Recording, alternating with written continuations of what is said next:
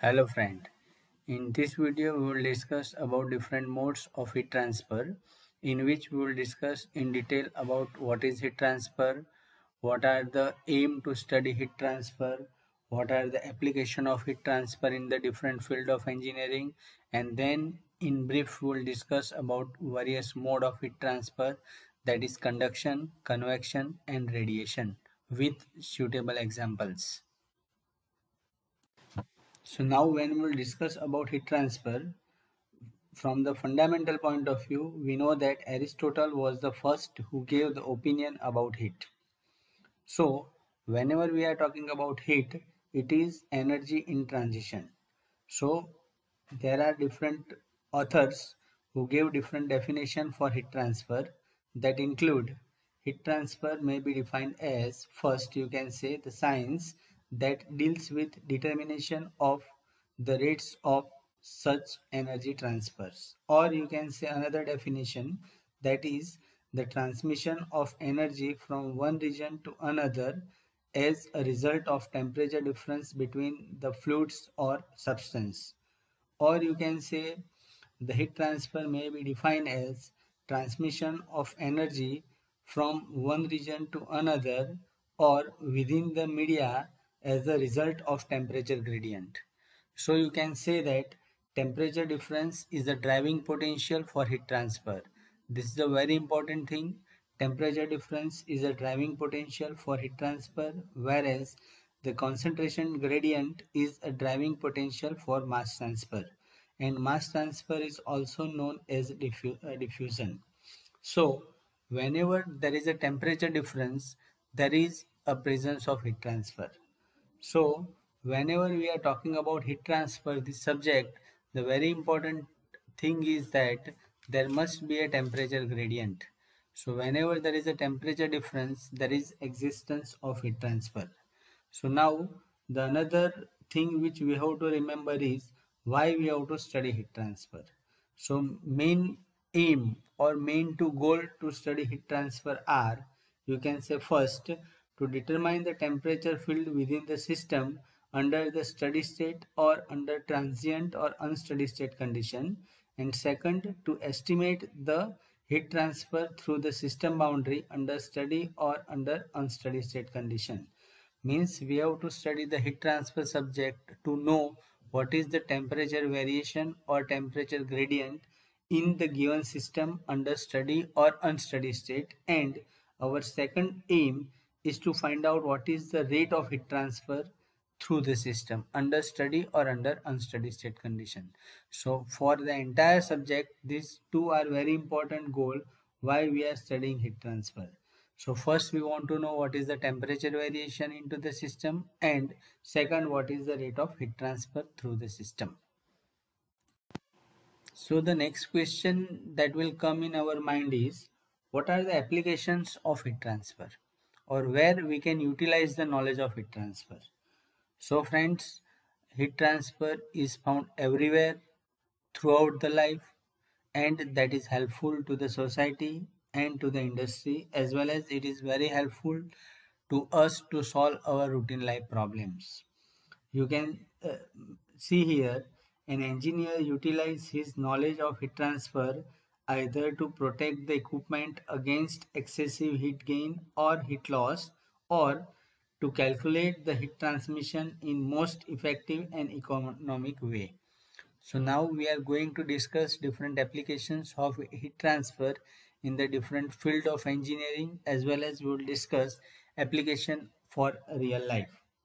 So first you can see in the design of nuclear and thermal power plant that include steam generator, condenser, air preheater, economizer, reheater, furnace and other heat exchange equipments.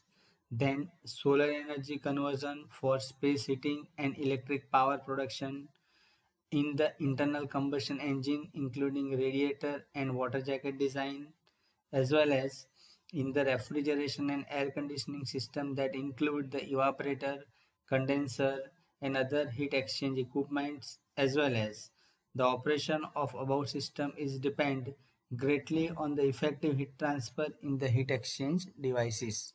So the refrigerator or air conditioning system is available at our home. We learn this power plant equipment, that is a steam generator, economizer, air preheater, regenerator, reheater, and all these things. All these are heat exchanger, and all these are a part of heat transfer topic. So in our routine life as well as in industry, we will find different application of heat transfer. You can see some other application list is available, that is design of cooling system for transformer, generator, and electric motors in electrical. So you can see electrical engineering is mainly depend upon, you can say, transformer, generator, electric motor, current carrying wires, and all these things. So when we'll go ahead, we'll discuss how we are designing the current carrying wire to maximize the heat transfer. Also, you can find here, if there is a no heat exchange from the transformer, generator, or electric motor, they may burn, they may not working effectively. So heat transfer is very important in electrical engineering. In detail, we'll discuss in later stage. Then you can say heating, cooling, boiling, and condensation observed in the chemical industry and in other plants. Then thermal control of space vehicle. Then if we talk about civil engineering, you can see construction of dam, bridge, etc., heavy structures, or you can say calculation of thermal expansion of suspension in bridge and in railway tracks, in minimization of building heat loss. So without knowledge of heat transfer, we cannot calculate all these things, and in that case it may create a big problem to the civil engineers. Next, you can say heat treatment of metals for the metallurgical engineers. Then the problem of thermal pollution associated with discharge of large amount of wastewater from the power plant to the environment, that is a big concern for environmental engineer, or you can say that is again a big concern for renewable energy engineers or civil engineers. So in general, you can say each and every branch of engineering needs the knowledge of heat transfer, and up to some extent the medical science need the knowledge of heat exchange. Without knowledge of heat transfer, you cannot survive in any field of engineering, either it is a mechanical or any other field of engineering. So at later stage we are going to discuss in detail about application of heat transfer in all the field of engineering. So friend, now we try to understand what are the different application of heat transfer in the field of engineering from A to Z. So friends, you know that in the aeronautical engineering, in the automobile engineering, in the chemical engineering, as well as in the mechanical engineering, the heat transfer subject is offered. So by default, you know that in all the branches, all these four branches, heat transfer is very important, and that is very much clear to us.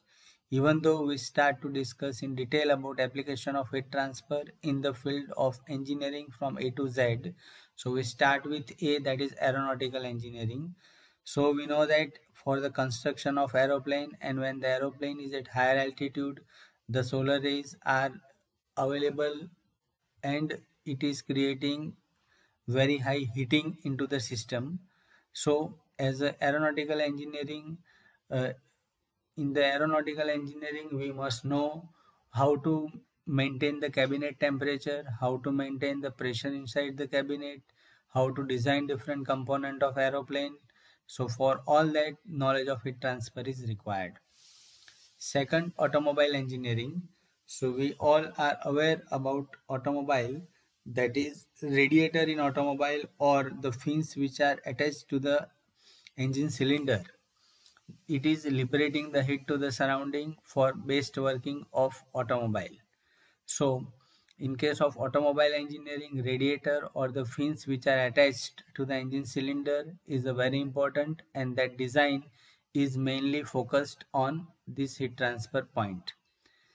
In the civil engineering, we had discussed, if we are talking about construction of dam, bridge, or any heavy structure, or if we have to discuss about thermal expansion of suspension of the bridge, or we have to design the railway tracks, or we have to minimize the building losses, definitely knowledge of heat transfer is required to the civil engineers.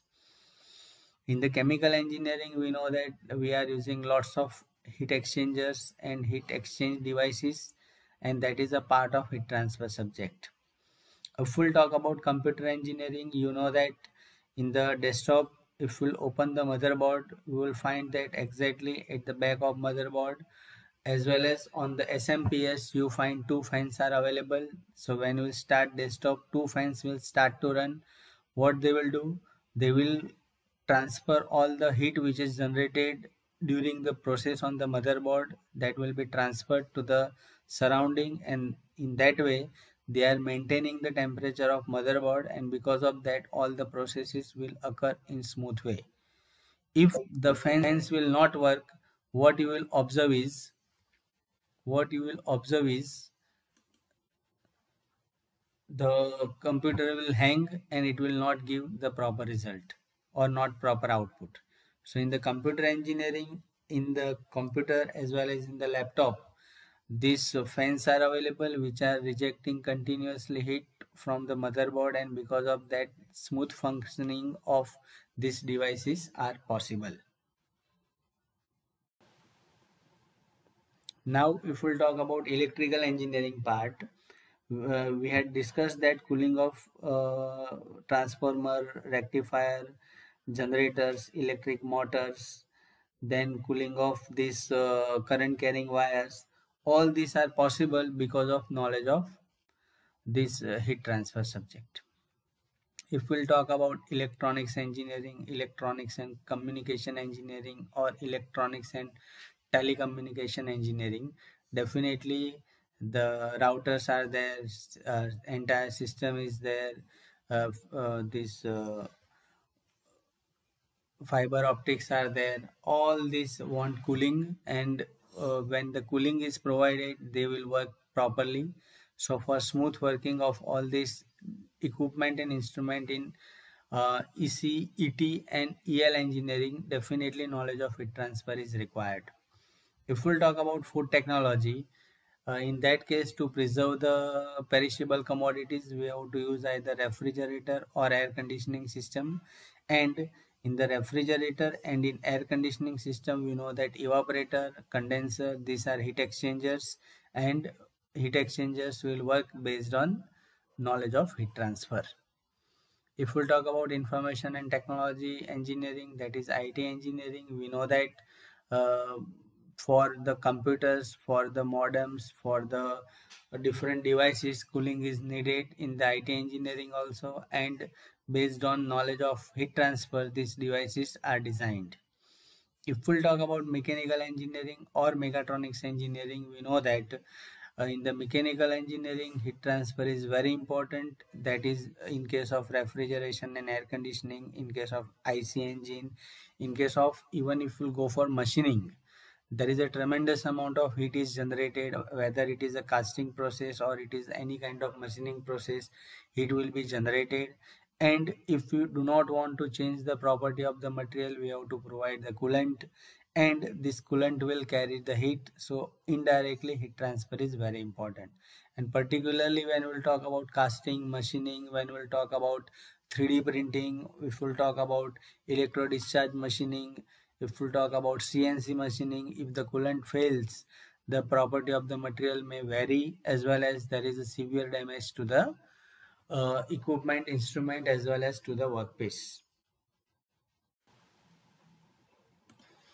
So friends, in general, we can tell that in each and every branch of engineering, start from aeronautical engineering to mechanical and mechatronics engineering, that is from A to Z, we will observe that without knowledge of heat transfer, we cannot survive in the field of engineering. In the same way, heat transfer is very important in the field of medical science also. So now we have to understand what are the basic laws which will govern the heat transfer. So you can see the list of law which are governing the heat transfer, that include the first law of thermodynamics, second law of thermodynamics, Newton's law of motion, rate equation, and law of conservation of mass. So the first and second law of thermodynamics were discussed in detail in our previous videos. The links are given in the description box. You can refer that, and you can also watch the first and second law of thermodynamics, which are also governing the heat transfer. So now friends, we have to discuss what are the various mode of heat transfer. So there are mainly three mode of heat transfer, that is conduction, convection and radiation. It is nothing like that. One number is conduction, two number is convection and three number is radiation. It is nothing like that. At a time in real life, more than two mode of heat transfers are available at a time. But out of all the available mode, one mode of heat transfer is predominant and others are less predominant. So always in real life we find all the modes of heat transfer are available or present, out of which at least any one is predominant. So now in brief we will discuss about various mode of heat transfer with example related to real life as well as with industrial application. And at later stage in detail we will discuss about each and every mode of heat transfer as a separate chapters. So now we'll discuss about heat transfer by conduction. So conduction is the transfer of heat from one part of substance to another part of the same substance, or you can say from one substance to another substance in physical context. So this is a very important. There is a physical contact with the substance, and due to displacement and vibration of molecules forming the substance, means when there is a physical contact between two substances or from in one substance from one end to another end, the heat transfer takes place mainly by means of conduction. It is a micro form of heat transfer, and the basic law which governs the heat transfer by conduction is a Fourier's law. And generally in all the solids we will find heat transfer by means of conduction. So if we talk about different example of heat transfer by means of conduction, you can find heat transfer through the walls of building, through the walls of heat exchanger, in the metallic rod, in the heat treatment of steel forging, or you can see some cases in which heat transfer by means of conduction is observed. So you can say that in case of conduction heat transfer, there is a molecular vibrations and we cannot see the molecules. So you can say it is a micro form of heat transfer. And as there is a molecular vibration, the electrons will play a vital role. And when two substances are directly in contact with each other and both the substances have different temperature, in that case heat transfer by means of conduction is predominant. So here some examples are given to you. What you have to do is you try to find out what are the other example of heat transfer by conduction you will observe in your real life, and write that in the your comment box, so we can understand what is known to you, what you can observe in the real life for heat transfer by means of conduction. Heat transfer by convection is defined in different ways that include: convection refers to the mode of heat transfer in which heat is transported by the moving fluid particles. Second, you can say what is meaning of fluid. The substance which can flow is known as a fluid. So all the liquids and all the gases are example of fluid. So here the fluid particle will act as a heat carrier agent. Another definition you can see is the convection refers to the mode of heat transfer in which fluid particles act as a heat carrier agent. Or you can say convection is the transfer of heat within the fluid by mixing of one portion of fluid with another. And definitely now we can see the fluid particle, so it is a macro form of heat transfer. So one can easily see the heat transfer in this case, and you can say in general is convection, that is equals to conduction plus mixing motion. The basic law which governs the heat transfer by means of convection is the Newton's law of cooling, and there are two different type of heat transfer in case of convection, that includes free or natural convection, and second is the forced convection. So if we talk about some example of natural or free convection, that includes cooling of billets in atmosphere. That is, if we'll put cooling billets or if we'll put hot billets into the environment, or if we'll put hot metallic rod into the environment, then what is the type of cooling we will observe? That is a convection, natural convection. If we'll put a cup of coffee or cup of tea in the open environment, after some time its temperature will fall, and that is also example of convection heat transfer naturally. That is a natural convection heat transfer. Then you can find here the chilling effect of cold wind on a warm body, then heating of metallic rod in a furnace, heating of room by providing the radiator into the room, cooling of electric current wires or transformer in the atmosphere. These are example of, you can say, natural convection. Or you can say the refrigerated one which is stopped or which is stagnant near the shop. It is also example of natural convection. If we talk about some example of forced convection, you can observe the cooling of IC engine cylinder, the flow of water in the condenser tube. When during summer season we are in a room and when the fan is on, it is a forced convection. When AC is on, some wind is blowing, it is also a forced convection.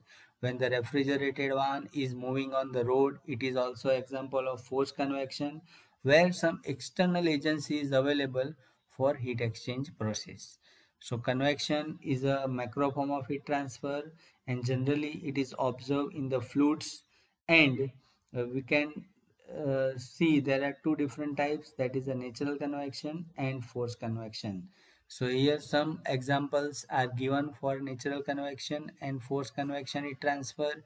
Again, you try to find out in your real life what are the example of natural convection and forced convection, and do not forget to write that in the comment box. Now if we'll talk about the radiation heat transfer, in that case radiation is the transfer of heat through the space or matter by means other than conduction and convection. Radiation refers to the transfer of heat from the body or from the fluid for which no medium is required. Or you can say heat transfer takes place by electromagnetic waves, or you can say by means of energy packets, or you can say it is also known as by means of photon. That is called a radiation heat transfer. In case of radiation heat transfer, no medium is required. In vacuum, the best heat transfer takes place by means of radiation only, because when in the vacuum no medium is available, so heat transfer by conduction and convection is not possible. The basic law which governs the heat transfer by means of radiation includes Kirchhoff law, Wein's displacement law, Stefan Boltzmann's law. These are some basic laws which govern the heat transfer by means of radiation. If we'll talk about some examples of radiation heat transfer, that include the falling of solar rays on Earth, heat leakage from the evacuated flask of thermos, or dissipation of heat from the filament of vacuum tube, or what we had discussed, solar energy incident upon Earth. These are some example of heat transfer by means of radiation. So now your task is again to find out what are the different examples you can see in which heat transfer by means of radiation is predominant, that you have to find out in your real life, and in the comment box you have to write that thing. So now we had discussed about what is heat transfer, what is significance of heat transfer, what is the aim to study heat transfer, what are the application of heat transfer in the field of engineering, in all the field of engineering. Then we had discussed what is called heat transfer by conduction, what are the governing laws, what are the examples. Then we had discussed in brief about convection heat transfer, what is the mechanism, what are the types of convection heat transfer, what is the law governing the heat transfer by means of convection, what are the example of it. In the similar way, we had discussed about radiation heat transfer, the law which govern the heat transfer by means of radiation, mechanism of heat transfer, and the examples. So now you have to find out what is the difference between conduction and convection heat transfer, what is the difference between convection and radiation heat transfer, what is the difference between conduction convection and radiation heat transfer, what is the difference between thermodynamics and heat transfer. All these things you have to do by yourself. If you go through this video, you find out what is the difference between all these mode of heat transfer. And from the next video onwards, we will discuss in detail about various mode of heat transfer. If you like this video, do not forget to subscribe this channel, give like to this channel and share among your friends to this channel. Thank you. Have a nice day.